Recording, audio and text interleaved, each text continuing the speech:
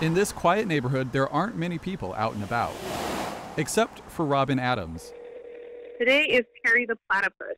She's a face painter by trade, but has no work in what's usually her busy season. Now she's using one of her least favorite things to draw with, sidewalk chalk. It helps us get out of ourselves and do something creative that is good for the community. What started with a drawing in her driveway led to dozens of requests from neighbors to add a splash of color in front of their houses. One couple streets over, a zombie unicorn, because she's got one kid that loves zombies, one that loves unicorns, so we did a zombie unicorn.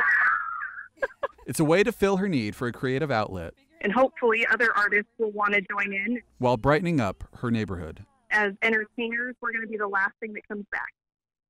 And if we can provide a service that brings joy, then it makes you feel a little less irrelevant. Everyone has different ways they can help their community in this time. Robin has found hers. I'll continue to do it as long as I can. Spreading smiles with chalk. Matt Gaskins, KENS 5 Eyewitness News.